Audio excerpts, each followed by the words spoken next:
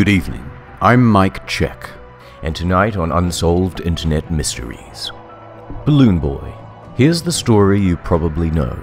On October 15th, 2009, Falcon Heene, 6 years old, hopped into a balloon and was carried off into the air. For 2 hours and 60 miles he traveled across the vistas of Colorado, eventually landing just shy of Denver International Airport. But when they opened up the saucer, there was no boy. At first it was feared that Falcon had fallen along the way, and a manhunt started to find the boy's body. But after a couple of hours, Falcon wandered into the living room of the family home and confessed that he had been hiding in a box in the attic of the garage. It was one of the biggest news stories and memes of the year.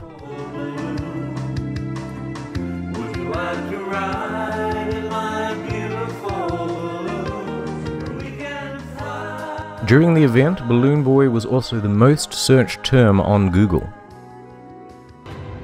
But it was an expensive game of hide and seek. Up to 50 rescue workers were involved, including 2 military helicopters, police, the Colorado National Guard, the Federal Aviation Administration, ambulances, firefighters, and the balloon drifted so close to the airport that a bunch of flights had to be rerouted. The total cost of the incident was estimated at $2 million. Press flocked to the Heene home, and the family gave an interview on CNN. And then, this happened. He's asking Falcon, did you hear us calling your name at any time? Hmm? You did? You did? Why didn't you come out? You guys said that we did this for a show. Police and the press were quick to change angle from accident to publicity stunt. The mother and father were charged, and they pleaded guilty. So that's the story. Or is it? To this day, Richard Heene, the father, adamantly claims it was never a hoax, just an experiment gone wrong. And after doing my own research, I'm starting to believe him. This is the story you probably don't know. Let's take a closer look at Richard Heene. He's an interesting guy. He likes to do science and chase storms. Getting into the path of the oncoming tornado. He is also an inventor. Hi, I'm inventor Richard Heene, and boy do I love my truck! That's why I would never permanently mount toolboxes or a lumber rack in the back. No! I'm going to use my pickup to pick up hot chicks! Yes! Yes! Yes! Yes! Yeah! Yeah! HeeneDuty.com! He's obviously nuts and a bit of a human meme. I just invented perpetual motion. And what about the rest of the family? Youngest, Falcon, eldest, Bradford, his wife, Mayumi, originally from Japan, and middle child, Ryo. The family appeared on the hit reality TV show Wife Swap twice, and it was their behavior on the show that made the police and the press suspicious. Before we break down the case against Richard Heene, I'm going to show you raw footage from the liftoff. Now, first thing, did you see it? Helium canisters. 3. They're big and they're expensive, and it's much more helium than they would need for a one-time hoax, but the right amount for ongoing experiments. This is a purpose-built structure for Richard's experiments. Seems elaborate for a hoax. A high voltage sticker, because Richard really was testing electronics on board. Okay, hold on, Brad. Cut. Record. Yeah. This is a release cord, not a tether, by the way. One. Whoa! Oh my God. Okay. Are you in? Heather! One of the loose tethers. Get up! Put the tether down! Now Richard gets mad, and it really doesn't feel like acting. Either he genuinely is losing his temper over the loss of his balloon, or he's deliberately making himself out to look like an asshole. Spider-Man! Get tethered out, Jesus! Right. God damn it! The kid sure is doing a good job of acting too, and remember that they would only have one take because there's only one balloon. What are you I told you to tie down tethers. I did! I didn't do that! No, you know what it is? You never listen to what I say. No, the whole thing, gone. Dad, Falcon's in the ship! Son of Dad, Falcon's in there! where? In the ship! A fourth canister. He was just here. No, he's in there! What? He's in there! So roll in! No, he's not. Yeah! He was just right here. Falcon! No! Falcon! Go away! But here's another weird thing. This photo from the police shows that Richard's electrical equipment for readings and experiments is still on board. Why? Why let your stuff get smashed out in a field somewhere? Now that you've seen the liftoff, let's look at the case against the Heenes. That the balloon couldn't have lifted Falcon. He called the news before 911, the live slip-up on television, a confession, and a guilty plea. Pretty airtight, right? Nope. Let's start from the top. Could this balloon lift a boy? The balloon is 17 feet wide by 6 feet tall. With this we can figure out the surface area and the volume. We also know the construction materials. Plastic, alfoil, cardboard, thin plywood, duct tape, wire, strings, tether. The balloon's total volume is over 900 cubic feet. That gives us a lift potential of 65 pounds, minus the weight of the craft, and Falcon only weighed 37 pounds. The police weighed him. That gives you enough lift potential to raise the boy with another 11 to 12 pounds to spare. Next point. You're about to hear the 911 call. The media and police both said that Richard called the news first, then 911. That was a lie. The phone records show that he called the FAA first, because he knew they could track the balloon better. Then they told him to call 911 and he immediately did so. When he did, the 911 operator put him on hold. When taken off hold, Mayumi picks up the phone. Okay. And so was it an experimental plane? Yeah, it's a flying saucer. And that's gone too, right?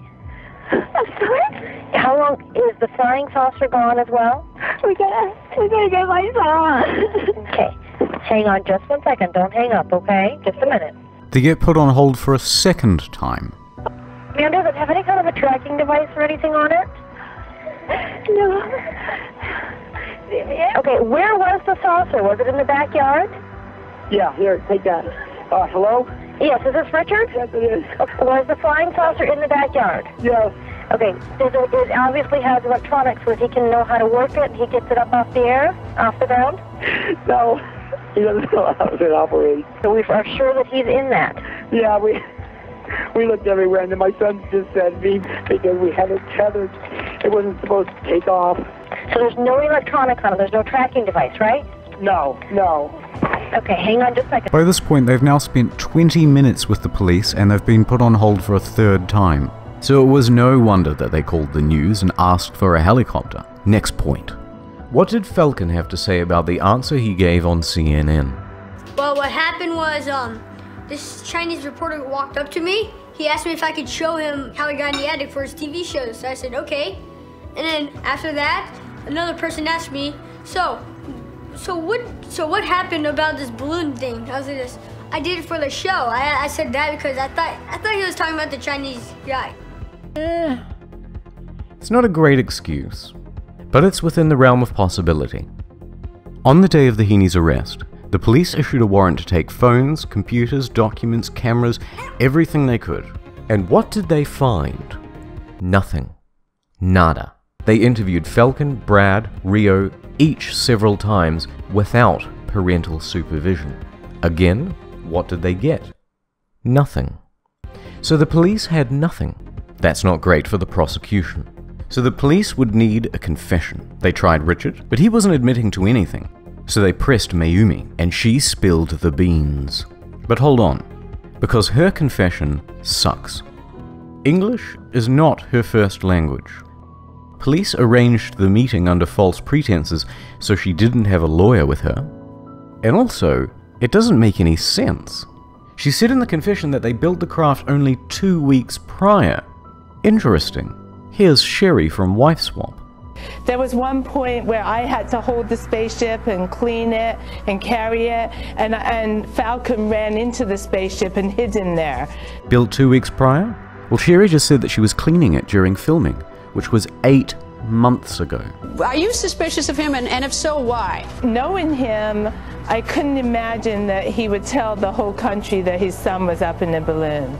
She also speaks about Falcon. What's Falcon like? Literally is the type of child that you would actually see that would go into the spaceship. So it wasn't surprising that maybe Richard might have thought he was in there. So that leaves a big question. Why did the police pick on Richard Heene? I'm being persecuted, I think, for the benefit of Alderton. His term runs out in 2011. He's probably going to run for governor, who knows, but not off my back. How dare Richard Heene accuse an honest man like Sheriff Alderton of... Oh. Richard said that he was taking it to court.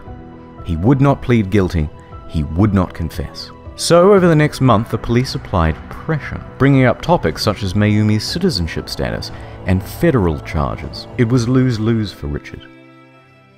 Potential felonies, the cost of court and lawyers, his wife could be deported.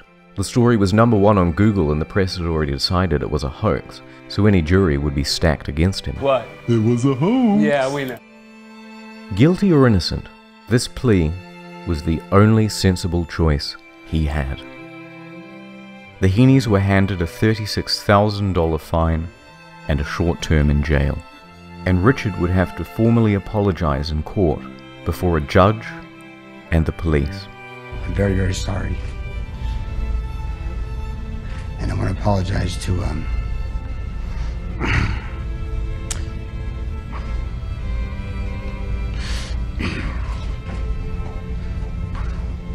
all the rescue workers out there and the people that got involved in the community.